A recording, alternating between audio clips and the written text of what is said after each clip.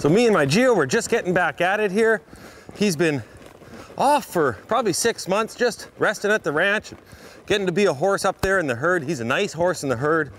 So I like to see him stretch like this, and just thinking about a whole new year of demos and things coming. So we're just trying to get some feel, some footwork, show you some little things that I'm doing with him that are kind of fun. I like to set out even just 3 cones like this and just practice some change of directions, little footwork exercises. He's a Canadian Warmblood, and he fits my free motion saddle quite well. It's a shameless plug right there, but he does look good in a Western saddle, and he actually fits this saddle. So then I do a few turns like that. Then I like to walk around them. Geo's always kind of worried about things between his legs, so do exercises like that. Little circle around this one. Just start with a circle here. Gotta tighten it, bring him across. Take this side, give him something to think about. Oh, forward, forward. Attaboy.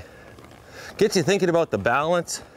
Then after that, I like to go take him off and go for a little trot around. Let him stretch. You hear him blow and relax. Everything in my program is about trying to get, you know, balance in the riders, but also balance in the horses so that they can extend and collect,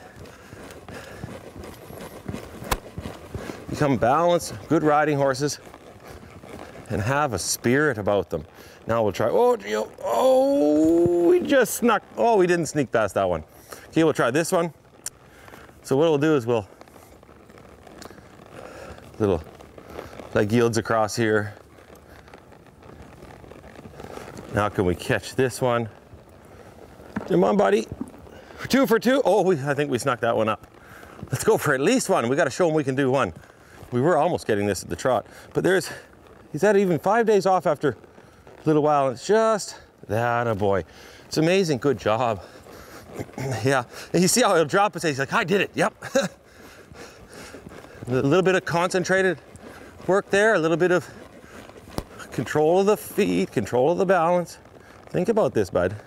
Oh, this was so worrisome to him. You can see him, he's a little bit hesitant to do it. And it's kind of what you want in a jumping horse, that he's aware of his feet and doesn't really want to knock into things. That's good, but also I want him confident. That's the point of balance. Oh, we skiffed it, but it didn't fall. Don't be afraid to go to jonathanfield.net, everybody. Check out my home study program. Thanks for joining me today. Stay inspired by horses.